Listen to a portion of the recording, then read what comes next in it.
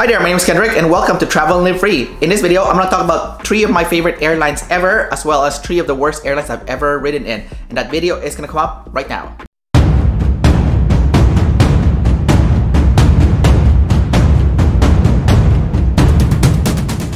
To no surprise to anyone, the best airline I've ever ridden ever is going to be Singapore Airlines. This airline, even in economy, was already amazing. It was very comfortable in economy. They had really delicious food in economy. And I am looking forward to flying business or even first one day using my points and miles, because if their economy is already that good, I can't imagine how good their business and first class will be. Second one on the list is EVA Air. So I've flown on EVA Air on economy and business class, and they were both fantastic.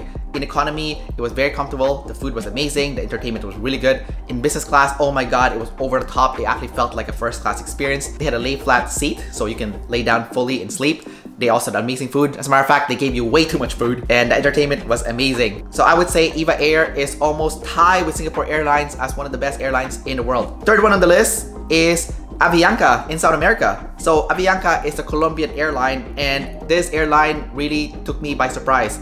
Again, it's very similar to EVA Air or Singapore Airlines, where the seats were comfortable even in economy. I've never flown in business yet, but in economy it was already comfortable. The food was delicious, the entertainment was great, customer service was also fantastic. I have nothing bad to say about this airline, and I always look forward to flying on this airline. So I hope that the next time I fly to South America, I get to fly on Avianca again, because this airline is awesome. Now, the 3 worst airlines I've ever flown in my life, to no surprise to everyone, the first one is United Airlines. So this airline is awful.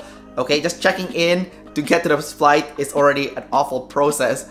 And then once you get to your seats, if you somehow get unlucky and you're sitting by the washroom, or if you're sitting by the emergency exit, the seat, it doesn't recline back. So you're like stuck in this like stiff upward position the whole time, which will make your back hurt like hell. And they don't have much amenities in United Airlines as well. Everything you have to pay for, making this airline one of the worst airlines in the world. Second one on the list is Carpat Air. This is an airline that flies out of Romania. I don't remember much about this airline other than it was really old and it sucked. I mean, there's a lot of airlines out there that are old, such as if you fly on Allegiant Air going from Bellingham to Las Vegas. But even though the airline is really budget, I don't have much expectation for it, because it's just a short flight between Bellingham and Las Vegas. So I remember Carpat Air was kind of like an Allegiant airline, but I expected more because it was in Europe, and this airplane felt like I was in an old Soviet airplane. Anyways, trust me, it's not a good airline. Next one on the list is Egypt Air. So same problem as United Airlines, where the seat, it's very uncomfortable, where I felt like my lower back was hurting a lot. Now, this only applies to their international flight. Their domestic routes, their airplane is actually pretty good.